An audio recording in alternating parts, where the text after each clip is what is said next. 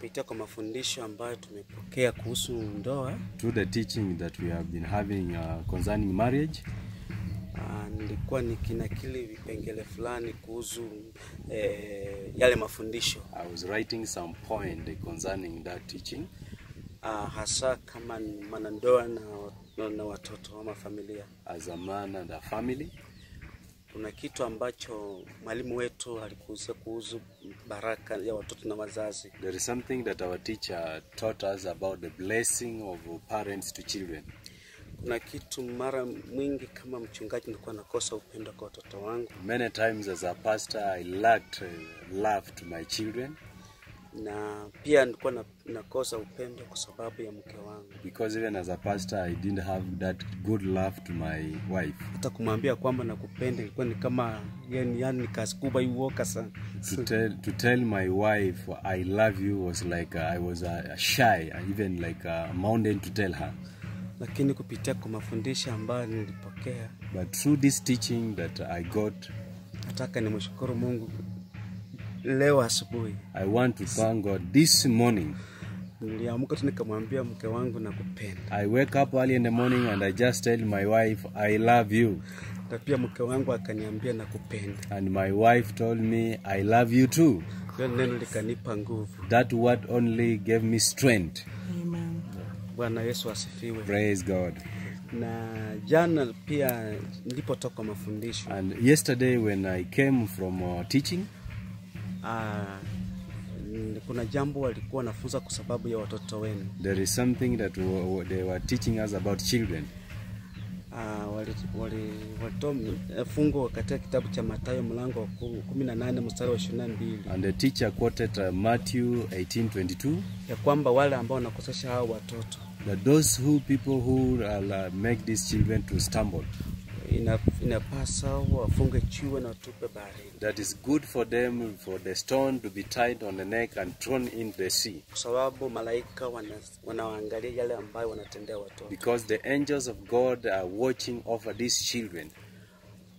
Kuna wakati watoto wangu tumekuwa na hatukuelewananga sana. There is a time in my life I have been not agreeing with my children. Hasa mambo ya shule. Concerning even school. Wakienda shule pengine wanafukuzwa. When they go to school, the teacher send them back home. Wanakuja wanakuwa wakali. They come back home and they are very bitter. Na nikijaribu kuambia kama mchungaji, and when I try to tell them as a pastor, ya kwamba tuamini Mungu ya kwamba atafungua mlango. I tell my children, let us believe in God, He will open door. Watoto wangu wanakuwa na hasira. My children become bitter. Hawakuli. They don't eat. Hawezi kunikaribia. And even they don't come near me.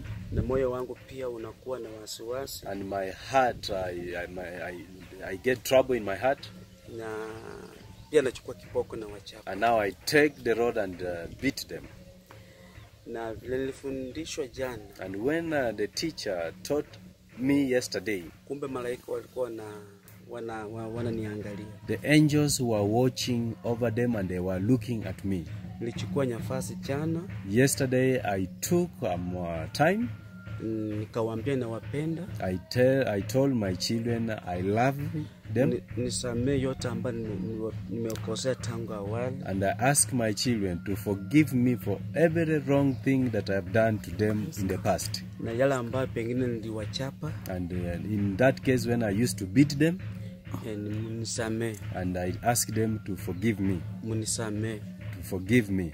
Watoto wangu wakasema papa tulikusamea. And my children told me, Daddy, we forgive you.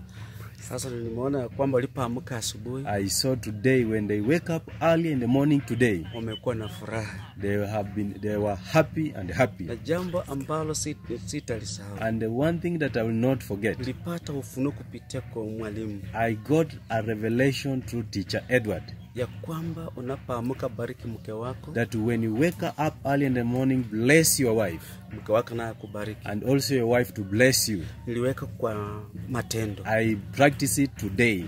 Na nikaambia mke wangu pia asubuhi tubariki watoto wetu. And I told my wife this morning to bless our children. Tukawabariki watoto wetu. And we blessed our children. Na pia tukaambia watoto watubariki. And we asked our children to bless us. Na tukaona ya kwamba huyo ni Mungu. And we see that that is God. Na haya mambo tujawahi fanya. And that, since we got married, or in my life, I've never done such things.